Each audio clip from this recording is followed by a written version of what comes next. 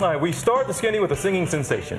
Set the internet on fire this past summer. You might remember the nun who took just everybody by surprise with her performance on the Italian version of The Voice. She won the competition. Well, she's back now. Sister Christina Sucha has released her debut single and a music video to go with it. The song, an interesting choice. Like a virgin.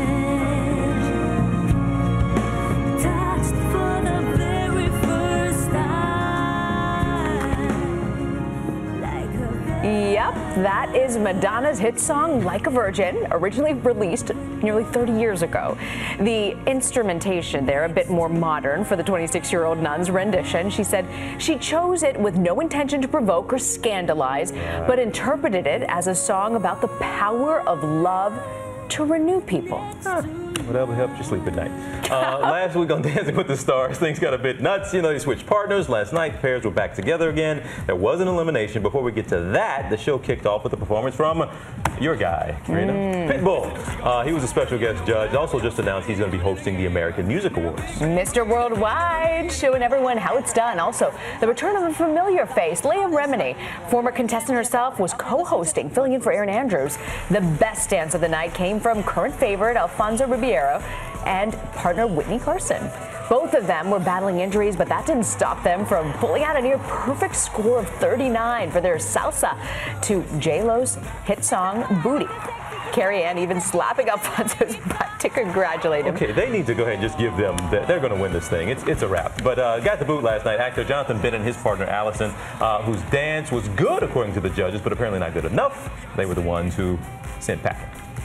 After weeks of speculation, Bethany Frankel is returning to the show that helped make her popular, The Real Housewives of New York City. Bravo announcing that the news that Frankel will be returning for season 7. She had left after season 3. Well, I'm, for one, relieved that she's back. I know you are. Such a big fan of that show. Yeah, this move comes at a time that's pretty much good for Frankel and the Real Housewives franchise. Her daytime show was just canceled after one season. She was feeling relieved, she said, though, that it was canceled. But you're disappointed. You love that show, It didn't you? was fantastic daytime. Ratings for The Real Housewives of New York have dwindled since Frankel's departure, but if it continues to turn south, she'll always have that low-calorie, skinny girl drink thing that she's got going on. I'm a fan of that as well. And a big congratulations to Robin Roberts, who was inducted into the Broadcasting and Cable Hall of Fame last night, honored at the Waldorf Astoria Hotel here in New York.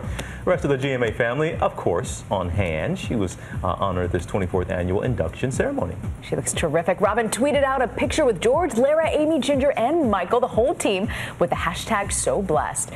Fellow honorees included outgoing Major League Baseball Commissioner Bud Selig and the show's Mad Men and Family Feud. She began her broadcasting career 30 years ago, so congrats.